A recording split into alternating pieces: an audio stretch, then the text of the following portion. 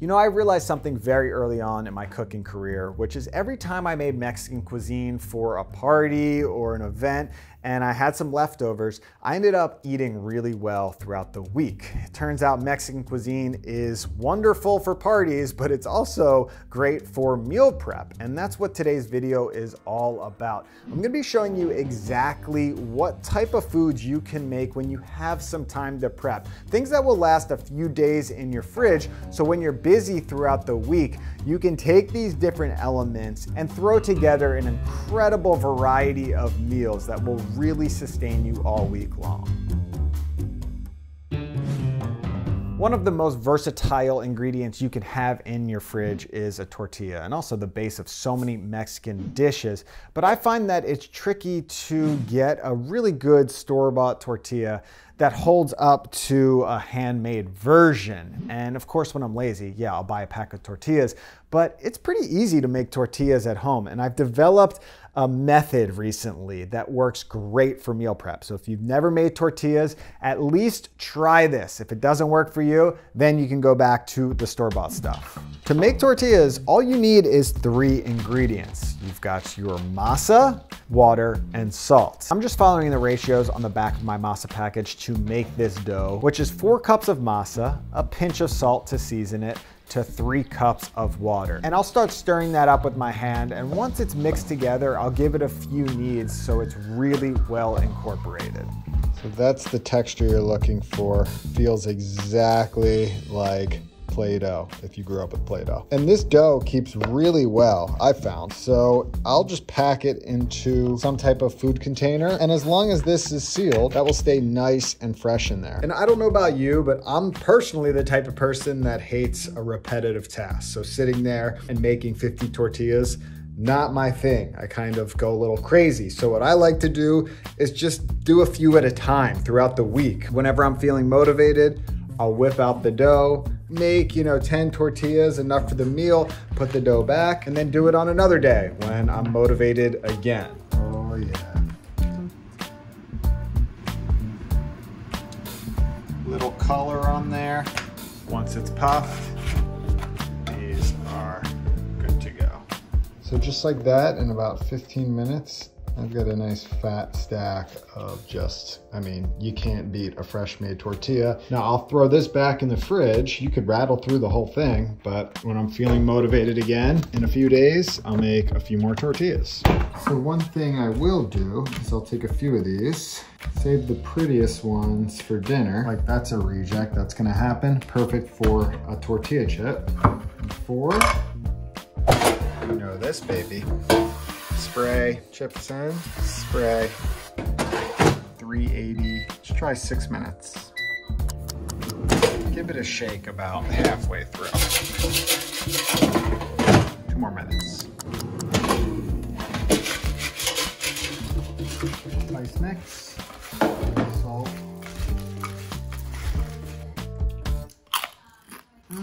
My God, those are good. If you've never made black beans from scratch, I can tell you right now, you are missing out on something delicious. And yes, I too used to use the canned stuff, but once you make beans from their dried form, you probably will never use the canned stuff again. And I have a hack that will speed up this process a lot. Now I'm gonna use my pressure cooker to cook these black beans because you don't even need to soak them. But if you don't have a pressure cooker or an Instant Pot, all you need to do is soak your beans the night before and just use a regular pot to cook them in. It's just gonna take longer. So first I'm gonna chop up half an onion. Use whatever type of onion you have. I'm gonna smash a few cloves of garlic and throw that in my pressure cooker with a little bit of oil on the saute mode because we want to develop a little color, a little flavor on these aromatics. Now after about 5 minutes, when the onion and garlic are looking nice, I hit it with a little bit of spice. I'm using 1 teaspoon each of coriander, cumin, smoked paprika, and some chili powder. Now the reason I'm cooking these spices now is because I want to toast those spices in the oil to enhance their flavor, which doesn't take long, maybe 2 to 3 minutes. And then I went in with my black beans. And I'm using 2 cups of dried black beans to 4 cups of water. So a 1-to-2 ratio is perfect for this recipe. And I set my pressure cooker on full blast. If the beans are dried, it's gonna take around 30 to 35 minutes until they're tender. If they're soaked, more like 20 to 25 minutes.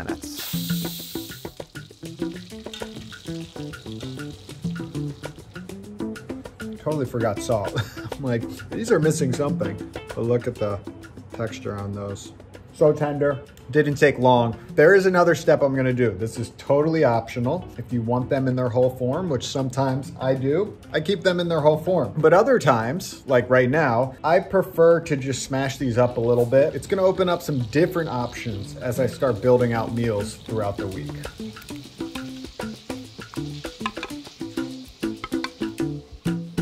I find when I'm bringing together these Mexican dishes and balancing out flavors, I'm always craving some type of just drizzle of a creamy sauce that goes on top. And this next one, I don't know if you'd call it a sauce, or we used to call them zips. This thing is gonna blow your mind, basically. I've been making it all the time recently. It's become my favorite condiment to have in the fridge. So the star of the flavor show are these chipotles, which are smoked jalapenos that are then dried. If you can't find these, well, you can probably find something that looks just like this in your Mexican aisle of your local grocery store, which will work perfectly. I'm gonna rehydrate these chipotles by pouring some hot water over them and just letting them sit for a few minutes. I'll smash and peel a few cloves of garlic and roughly chop some cilantro. I can use the stems and the leaves because everything is getting processed up for this recipe. And speaking of processing, I'm gonna use a food processor. You can also use a blender. I'm gonna add in that cilantro and that garlic, add in those soaked chipotles, and about 3 tablespoons of white vinegar. I'll blend that up to give it a head start. And this recipe has a 2-step creamy approach. First, I'm adding in 1 cup of yogurt, and I'll add in a bit of salt and blend that up until smooth. At this point, I wanted a little more smoky flavor, so I added in 1 or 2 tablespoons of that smoky chipotle liquid. If you're using chipotle in adobo, just add some of that juicy sauce in the can. Once that was blended, the final step was my second creamy element, which was just a little bit of mayo to really round out the flavors and thicken this sauce up a bit. Wow, that right there. If you're new to sauces, start with that. Even if you don't like Mexican food, that will make pretty much anything taste better. So I cooked some chicken in there earlier, so I have some chicken fat. Veggies are gonna go right in the chicken fat. Salt the veggies. When this comes out of the fridge, it's like a paste, so I can just spread that on. So good. A few pieces of chicken. Veggies. This right here is my bin of cheese. I think this goat Gouda, Parmesan. So I'm just gonna pick a few of these and grate them over and get that in a pan. Oil. Aggressive.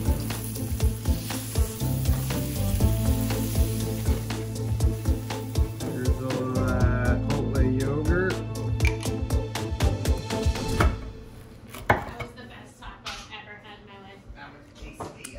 I just made another hot, fresh stack of tortillas because I am making huevos rancheros for breakfast.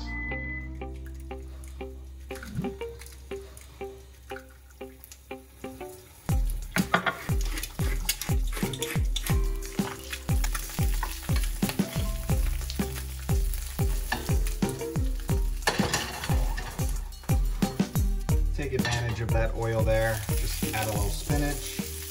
This should only take a minute to wilt down. It's gonna be insane. Hit it with a little avocado. Drop it right on the base of the tortilla. Egg, spinach, black beans, chipotle yogurt. Now that is one hell of a brunch. I want to take a quick minute to tell you about the sponsor of today's video, which is Thrive Market, an online membership-based market on a mission to make healthy living easy and affordable for everyone. Now, I'm personally a big fan of Thrive Market. You'll see their ingredients popping up in a lot of my videos because Thrive is just a great way to stock your pantry with ingredients that are well priced and also ingredients that I personally trust. I find that people don't put enough value into the quality of the ingredients they're buying.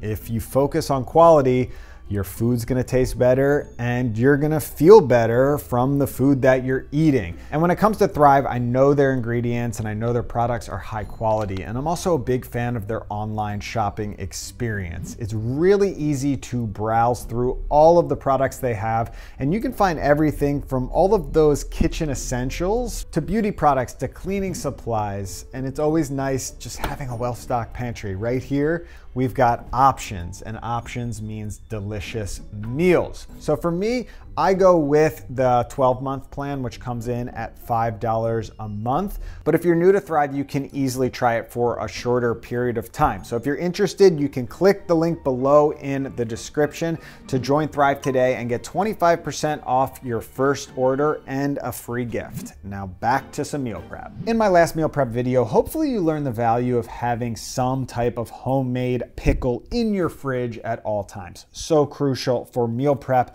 And when it comes to Mexican cuisine, well, the pickled red onion reigns supreme. But rather than me telling you about it, I figured I would toss this over to someone who has the most pickled red onion clout on YouTube. Hey everyone, I'm Ethan Chabowski, YouTube's resident pickled onion spokesperson, and I'm here to tell you that pickled onions are an indispensable item when it comes to Mexican cuisine. Because no matter what dish you are making, adding a pinch or two of these babies is likely going to make it even better. They provide contrast in taste, texture, and color.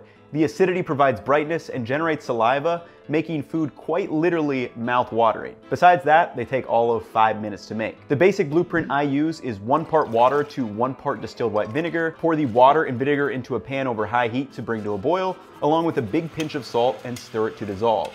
If you want, sugar or any number of spices could be added here. Meanwhile, get out the red onion and slice it from root to stem. This will burst less onion cells compared to orbital slices, meaning less of that oniony stench, and I prefer the texture of these slices. Add the slices of onion to a jar and pour the hot pickling liquid over the top, let it cool, and that's it. So I expect all of you to have a batch of these in the fridge, because as Mike will show you, it'll take those already great Mexican dishes to the next level. Of course, when it comes to Mexican cuisine, you're not getting very far without a salsa. And salsas are great because they last a while in your fridge. And there's a million different types you can make.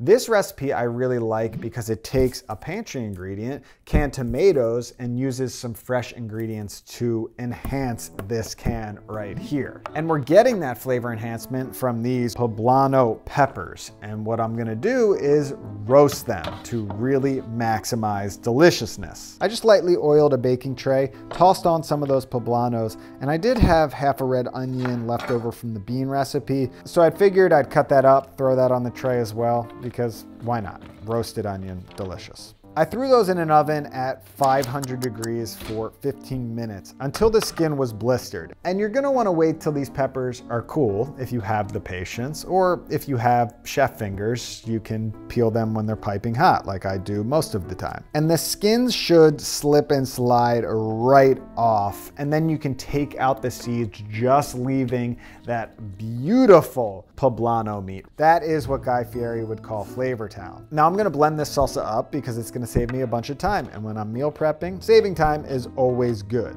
And I'm gonna add 1 28-ounce can of crushed tomatoes, then those roasted poblanos and onions, a few sprigs of cilantro. Unless you have a genetic aversion to it, then you can just skip it, and go straight in with the juice of 1 whole lime.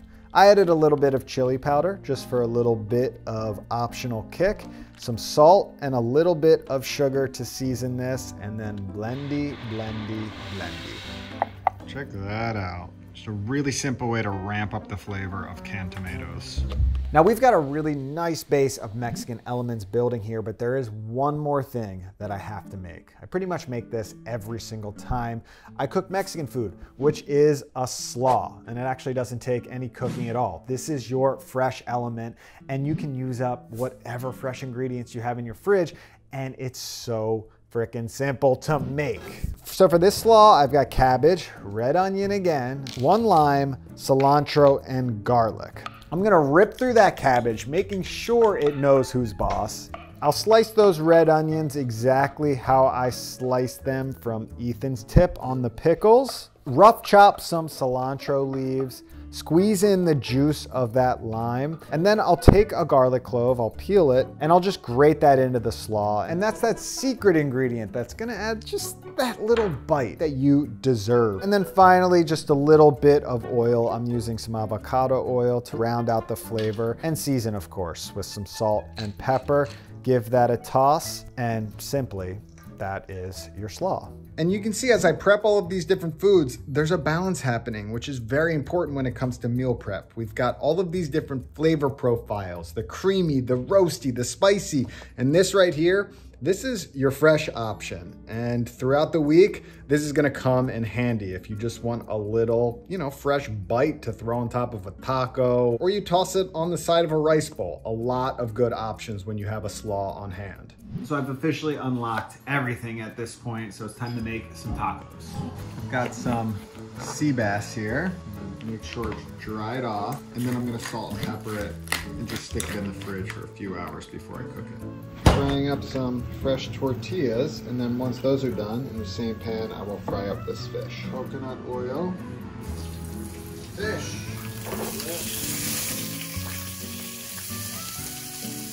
Fresh tortillas. I'm going with this salsa first. This beautiful sea bass. Drizz of the chipotle yogurt. Finally get some of these pickled onions. Thanks, Ethan. Making everything taste better. A little bit of slaw. What do you think of that? I think I'm happy and ready for lunch.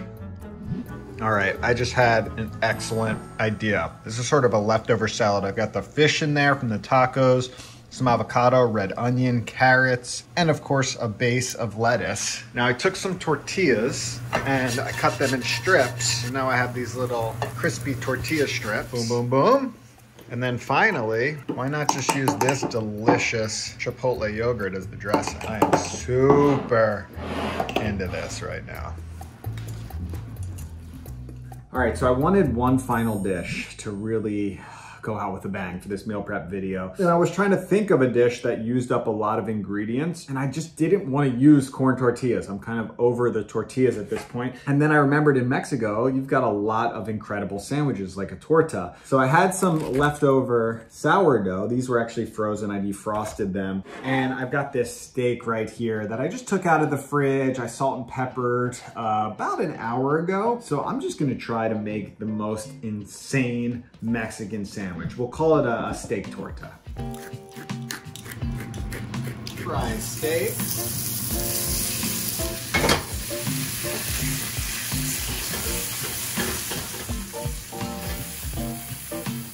Black beans, avocado.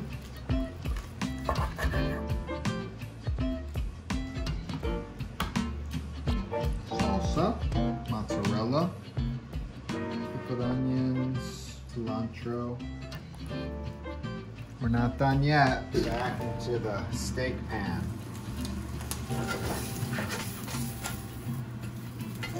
A little sloppy, but that's all right.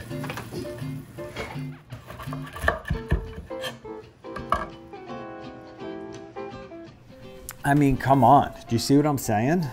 Am I wrong? Mexican cuisine really is just a dominator when it comes to meal prep. But if you know cuisine that's better, please let me know in the comments and I'm happy to explore. So hopefully you enjoyed this meal prep action. Thanks again to Thrive Market for sponsoring this video, and I will see you soon.